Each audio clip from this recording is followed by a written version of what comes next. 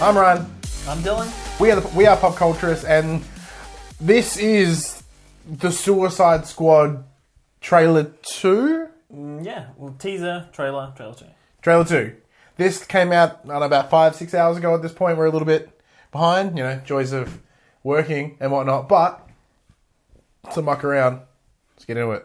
Oh, hang on. Expectations. What do you think is going to be in it? Is it going to be good? Is it going to be bad? I don't know. Look, I have a feeling that they're going to bounce off the success of that second trailer, and it's probably going to be themed to music. Mm-hmm. I heard that it was Ballroom Blitz. Well, it's called the Blitz trailer, so that makes sense. Okay, that makes sense. Okay, well, there we go. There's that. But do you think it's going to follow the same lighthearted tone they set up in the first trailer? The first full trailer? Yes, I think I think that's what they want to tell. They don't want to be the sad, depressing that everyone's shitting on. Even though I still think the first teaser is exactly what the movie's going to be about. Do you think that this trailer is like, we're fun, just like this first one, so that people don't be like, oh, it's depressing like Batman v Superman? That's A. B, do you think it's not actually like that and they're just marketing it? Or it's like a little bit like that? That is exactly my theory. Okay. Second trailer was like, let's have something fun to get your attention. And they're like, that worked really well. Let's do another one. What's the movie like? Really sad and really dark and depressing. I agree. Well, we'll find out. 3, 2, 1. Gentlemen, ladies, what if Superman had decided to fly down, rip off the roof of the White House, grab the president right out of the Oval Office? Who would have stopped him? Oh, duh. That's what the next line is.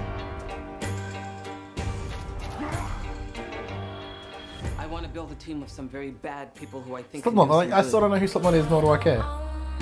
Y'all jokers must be crazy. Using sass. Oh! What? Party Beebs.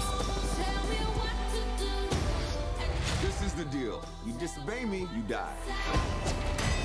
Try to escape, you die. You got a boyfriend? You irritate or vex me, I'm known to be quite vexing. I'm just forewarning you. you die. If they get caught, we throw them under the bus. It's a bit more character focused. I want to see the story. What a though. ride! I want to know what it's actually about. Come on, got some better to do?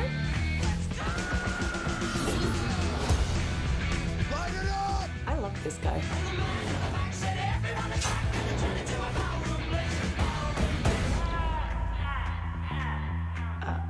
Not good. Don't forget, we're the bad guys. Are you sweet talking me? All of that chit chat's gonna get you hurt.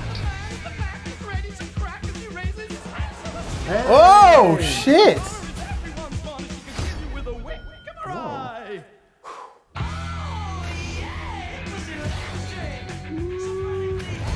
This is interesting. Like, I know reaction videos are really boring when you don't say anything. Oh, there you go. You asked you want to see You something. there. No hard feelings, right? We good. Batmobile? What you having? Beer. Whiskey. What am I, 12? How about you, hot stuff? Water. That's a good idea, honey. Oh, because he's hot. Oh, clever. Oh, okay. It's not as big and bombastic as the second trailer, which was really good. No. I thought it'd be like, bah, bah, bah, bah, bah, and it's like... They didn't work as hard. They didn't time it as perfectly like they really did on that first trailer. They really there's a lot more character focused by the sounds. They're focused on El Diablo a lot, which is interesting. Well, listen to what you said. Oh, you said Slipknot though. Yeah, and the Slipknot's in there for like a second. They're like, what's this El Diablo guy? Oh, he does fire. A lot, apparently. Yeah. So maybe he doesn't die off, and he isn't cannon fodder early in the Yeah, I still think Slipknot's going to die like that. How do you feel about it, though? I heard they filmed more Batman stuff, reshoots. I don't know if that was like an April Fool's thing, but to put more Batman in there, or Batman's presence will be felt more throughout the movie. But at the same time, reshoots aren't like, hey, next week we've got to reshoot this. Like, Like, we need to do reshoots! the day one of Batman v Superman. For a production of this size, these reshoots would have been planned like a while Yeah, ago. they probably would have had reshoots. It would not on have schedule. been. It would not have been as a response of anything. It's like we need some pickup shots and we can't do it till later. So look, when they were there, they're like, let's change it a little bit. But like, I don't think it was planned before. Like, remember all these articles are like, they're going back to make Suicide Squad more fun, which I doubt. But I think while they were there, they were like, while we're here, like we're here to reshoot that. Hey, we're just here to visit us execs and Ben Affleck. Hey, Ben, you hey, brought your Ben. suit with you. Hey Ben, what's that in your bag? Oh, Batmobile. Just here to check out the set. It's pretty cool, man. Mind if I do some donuts on camera? And he just does laps of the set and they just film it and edit it. And like, we'll do something with it later. I'm not like when you have like a traditionally Caucasian character and you recast him as an African American character like they did with Johnny Storm. Yeah. I'm cool with that. That's fine. But he's doing all this sass, y'all. He's being Will Smith. Yeah, is that necessary? Like that's not the case. If you're playing a character, you play the character. You don't play Will Smith. Pants are uncomfortable. Yeah. That's true. Want to watch it again? Pants are uncomfortable. Do I have a choice? Okay. See, most reaction shows do it once. We're going to do it twice because I don't think you can get a good, solid opinion of it. Jared from one Leto viewing. is an awesome actor, but with the grills in it, it's going to be weird. And It's going to make his voice really weird. But to me, like, I've created a story for those grills. He's been punched in the face so many times by Batman, he has no real teeth anymore. I can see that. Because he could get not grills, just false teeth. Yeah, like even like ridiculously grinny teeth. Just like, yeah. I don't know. Like that's the world. That's the story I've made. Because I find that pretty good. Because do we know in terms of timeline where this sits? No. Is it after BVS? It is officially said. I don't know. Like, people have been presuming that the start is Batman in that car scene with the Joker, catches the Joker, puts him in prison or whatever. Yeah. And Like a prologue. Yeah. Ow. And whether that prologue is set before and then years later, because there's like a falling out between Harley Quinn and the Joker, it feels like. But she's in that scene in the Ferrari. That's what you're going to find out. Bing. Gentlemen, ladies. I know that guy. Who's that guy? Man. Decided to fly down. The actor. Like, I know the actor. Oh, okay. I don't know. Rip off the roof of the White House. Grab the president right out of the Oval Office. That's Will Smith. Yeah, he's the Fresh Prince. Yeah.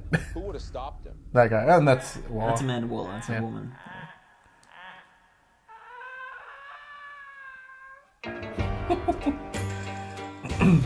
You hear Harley Quinn talk naturally a little bit? Yeah. Not so one. I'm kind of cute. Y'all What jokers they give must them be live guns? crazy. I mean, yeah, like literally, they give them live ammunition. She's got the tattoos as well. What? Do you think she'll be reimagined as a tattoo artist that met the Joker rather than a therapist? This is the I deal. kind of hope that they go that and then they step away and be like, that was dumb. But they're setting up the understanding. Like, if you escape, you die. If you do this, like, this is how the Suicide Squad works. What's that got to do with their tattoos? You die. Sorry, I'm just responding to the chat. Yeah. They get caught, How throw 'em under the bus. I think in order Where to... are they, do you think? Gotham? I don't know. Chicago? Not too sure. But in terms of the tattoos, like, if they want to be badass, they have tattoos. Isn't that the common... Boomerang's got another couple of laughs and the lighter and stuff. Like, he's still going strong. Boomerang Squad. That's supposed to be cool, so I'm stupid. Not good. Don't forget, we're the bad guys. Deadshot eye. Oh, the tattoos. Sweet talking me. All of that chit chat's gonna get you hurt. God, I'm really fascinated by Jared Leto. I want to see it. And Chargers boobs. What are boobs in this trailer? Haircut cut off. Jared Leto boobs. And Jared Leto, yes! Oh, and there was Will Smith boobs before, he was shirtless? What you gonna do? You wanna see something? Y'all wanna see something? Yes, I wanna see something. There's some smart editing there. None of that was Trying to get you related. there. You know how it feels, right? We good. More tattoos. Oh, see that? The Ferrari went dropping. Batmobile. What you having? Beer. Whiskey. What am I, 12? How about you, hot stuff? Water. That's a good idea, honey. There's a lot of El Diablo in there. August 2016. Are you more excited, less excited? I'm about to say. Yeah. It didn't... Like, I remember I was so wowed by that second trailer because my expectation was so lowered by that by that teaser. Well, that's the problem. With Batman v Superman, I've reached a point where it's like, why not? Why be hyped about it? Let's just go into it. If it's good, it's good. If it's bad, then I can just pretend it never existed. I won't go that far. What was that movie that just came out with Batman in it? I can't even remember. It's gone. Side conversations, like everyone that's like, the prequel Star Wars movies never existed. If you're a true Star Wars fan, man, you love all those movies.